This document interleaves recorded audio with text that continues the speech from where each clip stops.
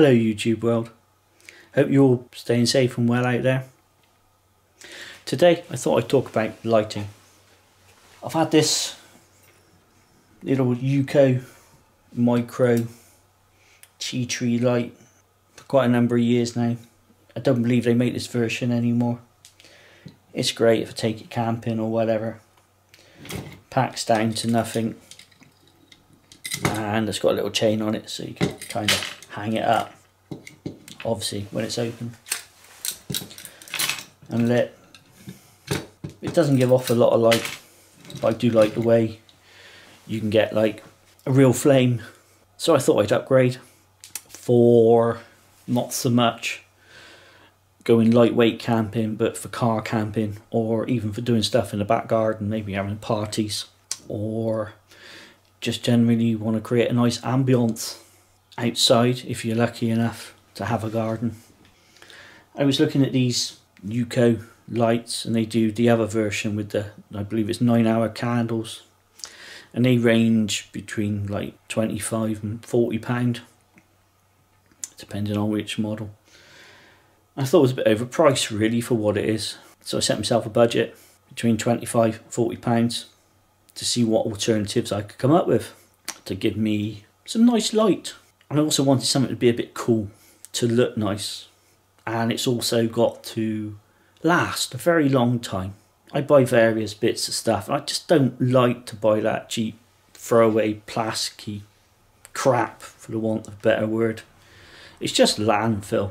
So if I buy something, I tend to hold on to it and look after it until eventually obviously it wears out or it gets lost or broken, and in which case I try and recycle as much as possible. So what have I come up with? This is what I've come up with. Fjordhand Baby 276 Hurricane lamp, made in Germany. Runs on paraffin or lamp oil, and it's well constructed, and it should last me a lifetime providing I look after it properly. Let's get out the box and have a look. Once you open the box, it's in the bag.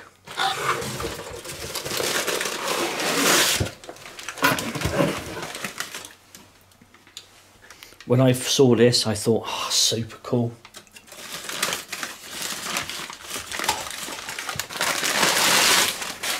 It's beautifully made.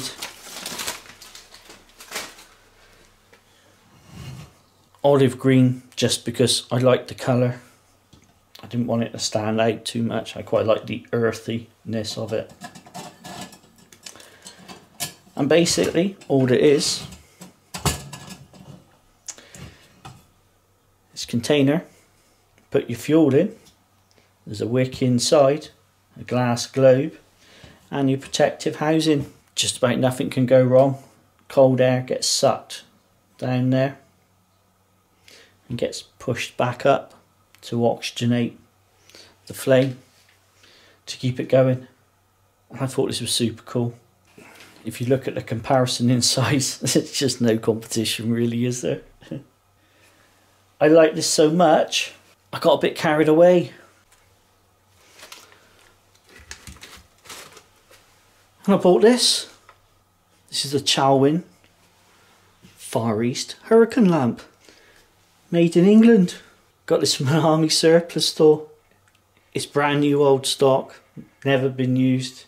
I just thought that was super cool as well. So now I've got kind of 2 Hurricane lamps. I hope this isn't going to turn into another addiction like stoves, because I've got nowhere to put anything. This is amazing. They do them in one colour, galvanised, silver, tin plate, whatever you want to call it. Look at that. I was amazed that you can still buy stuff like this. Obviously it's mint condition, never been used. I was absolutely thrilled to bits with it. It's got some dust on there. Obviously it's a bit dirty, it's been in storage for I don't know how long. I've been trying to do a bit of history on these, and I believe that the last ones of these were made in South Africa in 1970 prior to that. I believe they was made in the UK. If anybody knows any history about these old lamps, Chalwin, feel free to put some notes in the comments and we can all share. For me, as far as outside lighting goes, I've got a proper flame and it's safe. It's not going to blow out in the wind. I'm so looking forward to firing these bad boys up. The only thing with these is, remember, it's liquid fuel. It's very volatile. That goes inside. If you knock them over, if you drop them, the fuel's going to ignite and go everywhere. It's going to be a horrible mess. So be careful. I've never actually used one of these. So what I'm going to do, I'm going to clean this glass. I'm going to fill these bad boys up, take them outside and set fire to them.